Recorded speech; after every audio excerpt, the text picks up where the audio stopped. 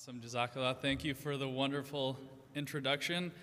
I'm honored to be able to speak to you all today. So I'm going to start off with a, little thought experiment. So you see this photo over here, right? I just want you to think in your head, like, what does this photo make you think of? Is it, is it inspiration? Is it just like, wow? Is it like, what, who is this person? But just take a second, like, what does this make you think? So when I saw this photo, there was a piece written on this lady. She's an Indian lady, and she struggled with some health conditions, and she's in India. And this is her son that was training her. And she developed this ability to, by the way, she's 68 years old. So she developed this ability to get over her, limiting beliefs and just be able to improve the quality of her life by incorporating resistance training, healthy habits. And I saw that, and I was just inspired, and there was a whole article done I saw on social media, but I thought it was incredible. And it's a testament to saying the biggest limiting belief we have is within ourselves, and it should be a reminder that, it's never too late to incorporate good habits. So I'm going to spend roughly the next 6 to 8 minutes talking about a holistic approach to health and fitness. And, there's no doubt that most of us in these rooms have heard many times what we need to do to actually achieve our optimal health, exercise, nutrition, a community, all these things, but we're gonna put that all together. So, okay, so what does it mean to incorporate holistic health? What is holistic health? So holistic means whole or complete, and when it comes to our health specifically, I think a few speakers in the morning session talked about this. This is mental, emotional, relational, spiritual, and physical health, all wrapped into one. And in contrast, you might be wondering, what's a non-holistic approach to our health? And this is often treating individual symptoms in isolation. This is often reactive. And that's certainly necessary, don't get me wrong, but we want to take it a step further. We want to be proactive and emphasize future prevention and balance. So that's the aim here. We want to touch on each of those different factors, okay? So I'm going to talk about why do we care as different professionals. I apologize, the formatting is a little off. It's viewed in a different format, but why do we care as healthcare professionals? So our duty goes beyond just treating the symptoms. Obviously, there are limitations in our practices, but what we can do in terms of promoting wellness to our clients, to our patients, to our friends, to our family, it starts from us. We set that example, and we want to make sure we lead from within. Now we take that a step further. Why do we care as Muslims? We're here at this conference. We're all gathered here.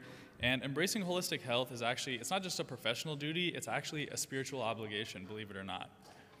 And I'm gonna show a few different verses that emphasize this. So Islam emphasizes balance, moderation, and care for the self in a few different ways.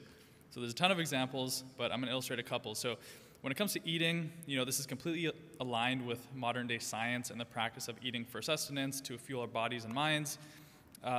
Chapter 7, Verse 32 says, "O children of Adam, eat and drink, but be not excessive. Indeed, he likes not those who commit excess." There's another hadith even that says, when talking about what it means to be a good Muslim and carrying that example like the Prophet Muhammad was, it says, "A strong believer is better and dear to Allah than a weak believer, though in both there is good." And that strength in belief comes in all different aspects of our health to make us whole and bring our best self forward. And now let's look at it from a science and longevity standpoint. Again, apologies for the mishap in the formatting. But over here, what we want to talk about is that when it comes to nurturing every aspect of ourselves, when we look at a holistic approach, this gives us the best chance to present ourselves in this world in our most optimized self. If we're just focusing on our spiritual, if we're just focusing on our mental, if we're neglecting one or the other, we're not bringing our best package forward, and we want to really strive to have that. So there's no shortage of studies when it comes to how community, diet, exercise, focus on mental health, sense of purpose, all of these individually are going to boost our lifespan and quality of life, but we want to focus on maximizing each of these. And here's just 3 cases. There's hundreds, if not thousands, of different studies we've all seen. When it comes to community and sense of belonging, I think someone in the morning session also talked about this topic. Across almost 300,000+ participants studied across 150 different studies, the random effects weighted average was a 50% increased likelihood of survival for participants with stronger social relationships. So that shows the impact of community, jamaat, these social circles we have is literally important to our health. And then obviously diet, we all know this one, with reviewing NIH literature, food is both the foundation and the scaffolding for the building and survival of an organism on a daily basis. And then when it comes to Adal Sahab, you have 1 minute. When it comes to exercise, same thing here. I do want to close on one thing when it comes to an action plan. A lot of us have very good spiritual practices. We might pray, we might journal, this or that. But when it comes to, exercise, I always say start small. Start with 2 days, a week when it comes to actually training. And when it comes down to is self-accountability. So if you write it down on your calendar, that starts with respecting yourself enough to do what you say you're going to do. Remember, your word is your bond. That is a self-reflection of true self-respect. If you can listen to your elders, your peers, your colleagues when something is due at work, you should owe it to yourself to have the respect to do what you say you're going to do.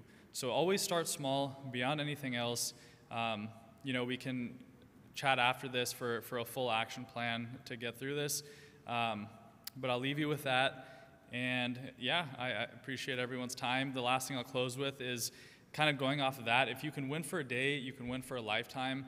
I heard something recently that when we look at our gravestone, we have our birth date and our death date, and between that is a dash, right? So you want to live the dash. You want to live your best self in this period we're at now, and that comes from embracing our whole self, physical, mental, relational, spiritual. So jazakallah, and thank you.